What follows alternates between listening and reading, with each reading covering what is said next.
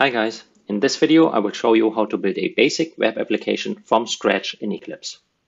I start at the very beginning by downloading the Eclipse IDE and walk over all the steps involved to get a web application running that can respond to a request in a browser. Let's start by going to eclipse.org and there at the top right corner click the download button. Now, instead of downloading the recommended Eclipse IDE that comes up here, click on Download Packages. This will bring up a bunch of different configurations for the Eclipse IDE. Select the Eclipse IDE for web developers. Then on the side, select your operating system, either Windows, Mac OS, or Linux. In my case, it will be Mac OS. Then click the download button.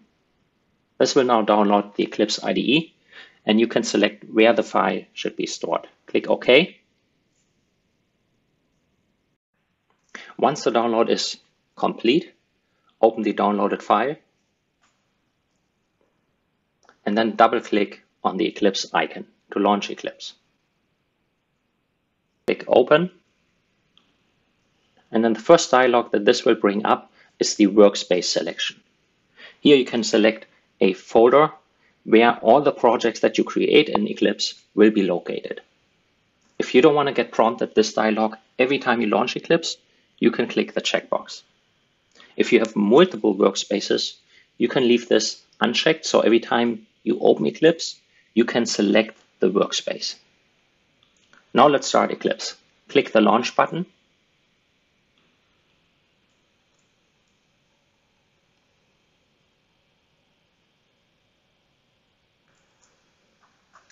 Then close the welcome page.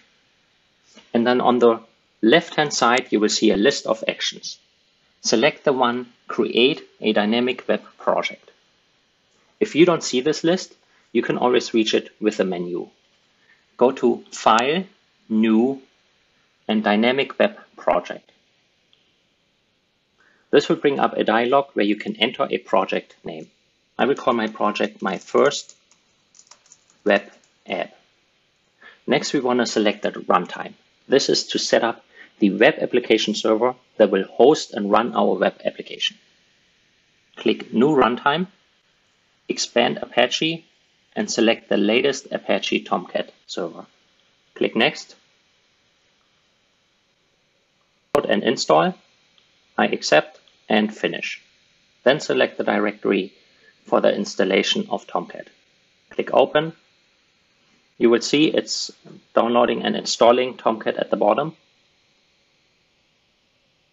Once that's complete, click Finish. This will update the configuration here. It will take Apache Tomcat as the runtime and use the default configuration. Click Finish. This will now generate a basic project template for a web app. You can expand it to see the different directories. Now the important one here is source main Java. This is where you'll add Java packages and Java classes.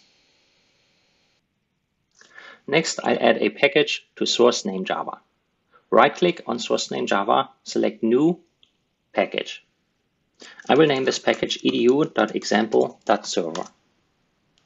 Then I'll add a class to this package. Right-click on the package, select New Class.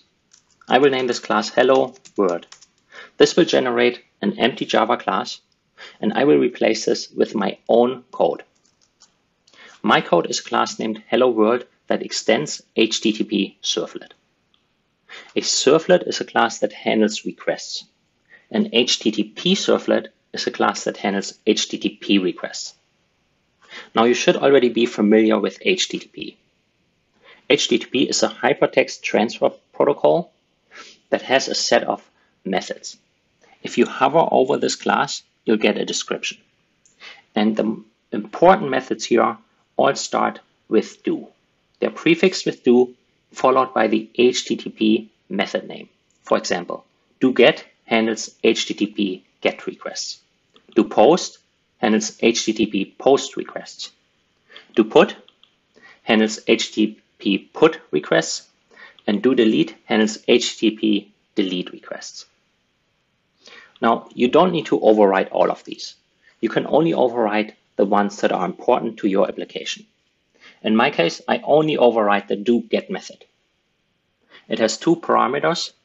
The first one is of type HTTP servlet request, and the second one is of type HTTP servlet response.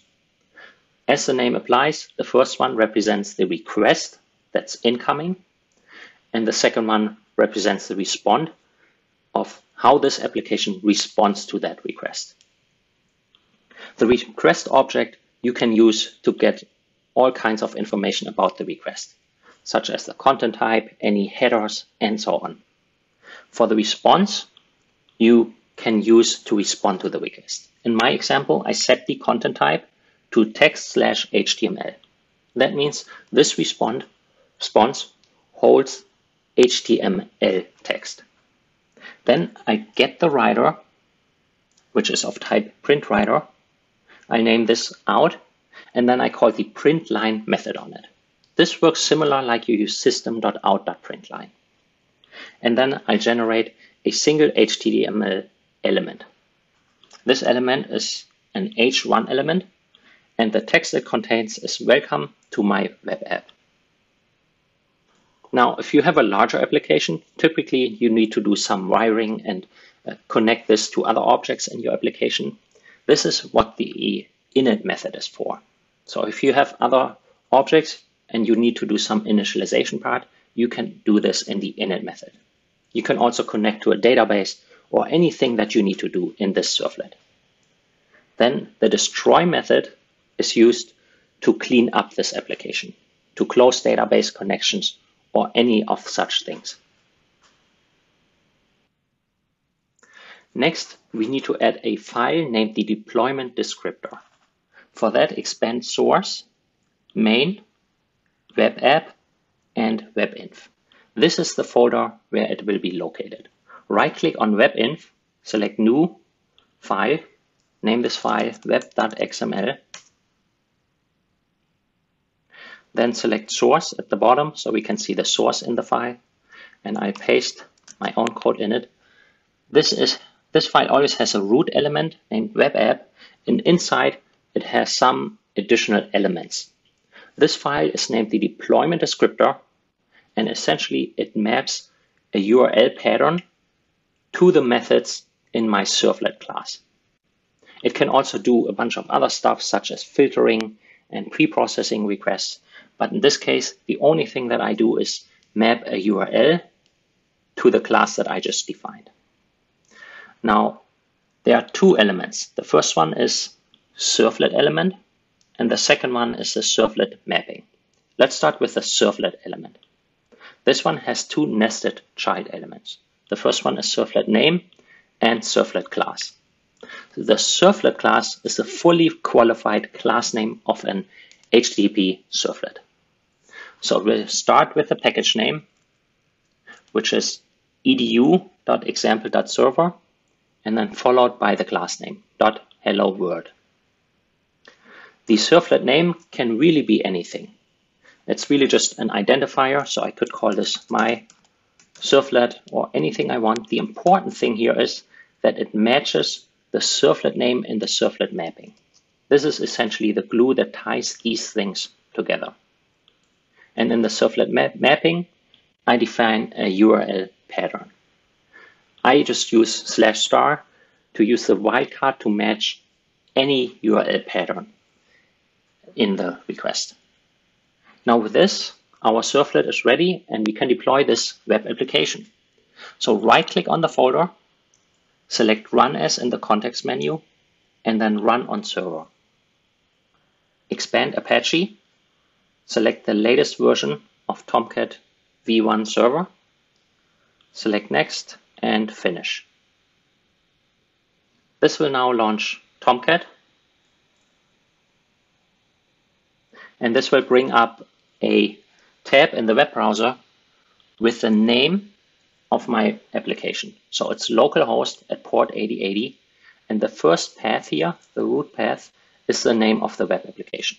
This would be if you had multiple web apps they would be distinguished by the first path.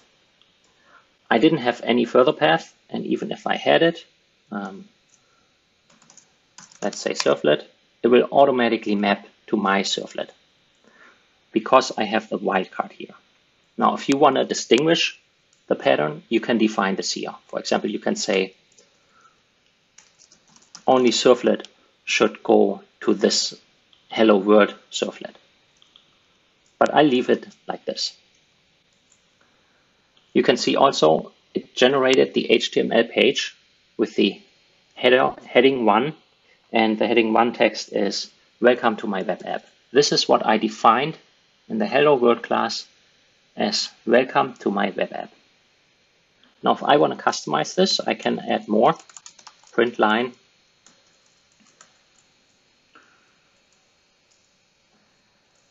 I hope you're doing well.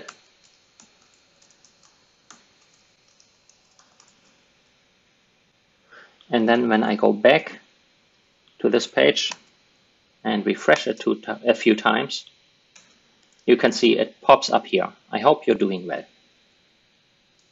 So this is how you build a web application in Java. I hope you enjoyed this video. Thank you for watching.